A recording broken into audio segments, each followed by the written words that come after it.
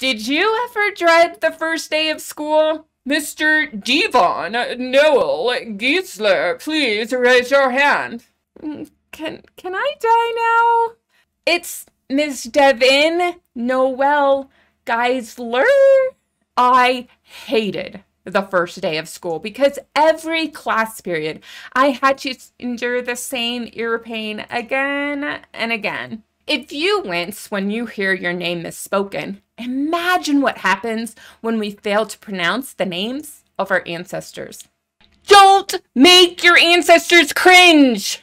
Howdy, my name is Devin Noel Lee, and today I will help you help your readers dive into their family history without wincing or struggling with unfamiliar names and places.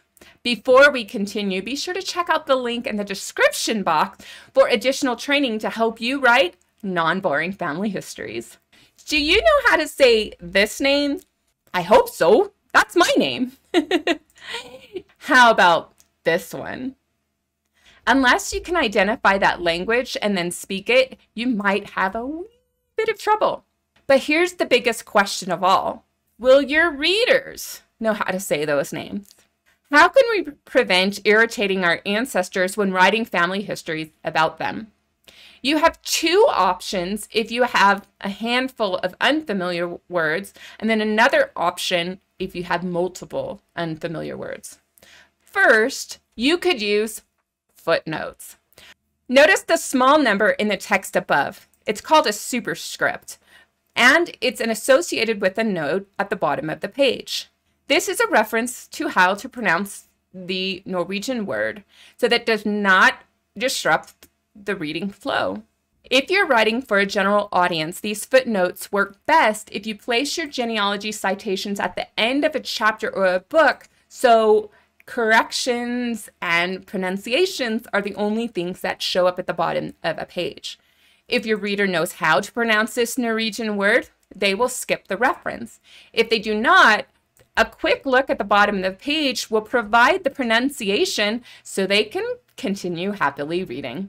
When writing stories for an academic audience, then you can include your pronunciation reference in the mix of your citations at the bottom of a page. The next technique is called in-text assistance. Actually, a more correct term is parenthetical references, but I like the simplified in-text assistance a little bit better. The term you use is not as relevant as what are you doing for your readers. Wait, I'm not sure how to say that name. Oh, thank you, author, for including this pronunciation.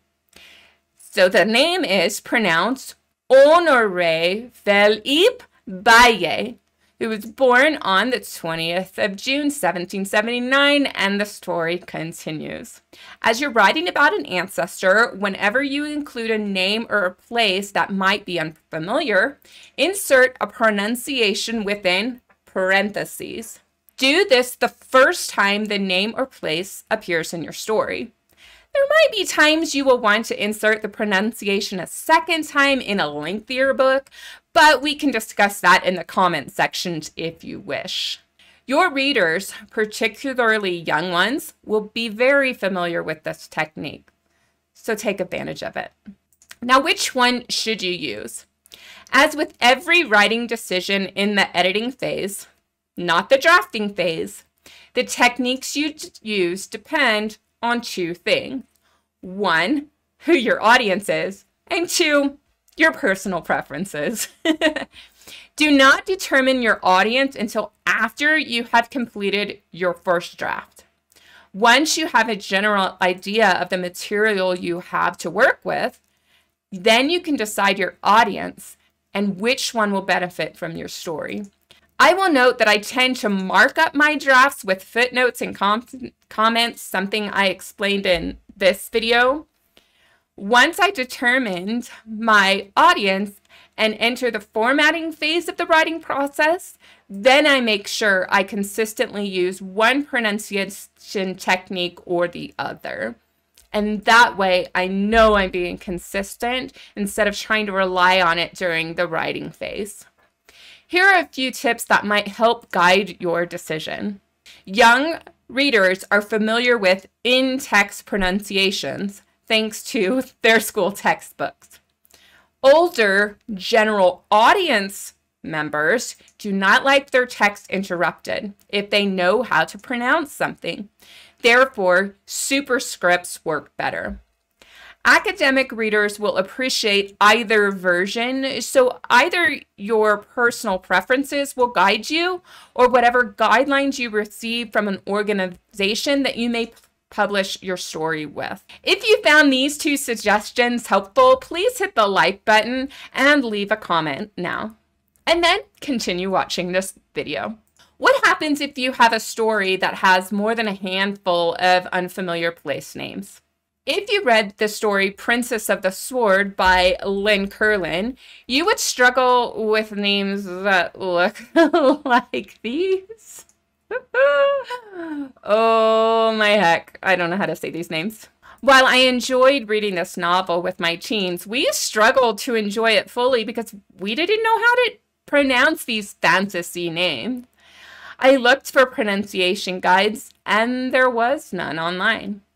However, for Game of Thrones fans, entire wikis are dedicated to helping you know how to say the various unfamiliar person and place names. In the article, Does Your Story Need a Pronunciation Guide? Fred Wayworth suggests creating a pronunciation guide when there are enough words sprinkled throughout the book that the reader is going to stumble over them. This list, if extensive enough to require a list, is either a list of made-up obscure or foreign words that the average reader may or may not want to learn how to pronounce. Since we're writing family history, a pronunciation guide would include an obscure or foreign words that a reader may not be familiar with. For instance, if you're writing a book in English, but your ancestors are from a non-English speaking country, you will likely need a pronunciation guide. One of my workshop students had this list of Norwegian names. I found myself either making up my own words for this paragraph to make it readable or skipping the names entirely. So the story now sounds like this in my mind. When Sven was born on May 28th in AAA, Norway, his father, Papa Anderson, was 38, his mother was 36, his brother Anders was 8. AAA is a neighbor to Parish V. His parents were tenant farmers who lived at the farm O/. Yeah, I don't know that that's really what we want our readers to be reading.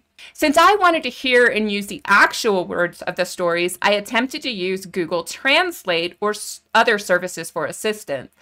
Sadly, I only discovered how to pronounce a few of the words on the list. So what should we do? Get help. That's what we should do. The best source for knowing how to say family names is to talk to your family members. If you do not have ancestors to speak with, reach out to native speakers. Finding them can be challenging, so start with these 2 options. First, seek out persons in your community through Facebook groups or online social groups to see if anyone speaks the language. Then ask them. Or seek out native speakers in genealogy communities or societies, both online and off.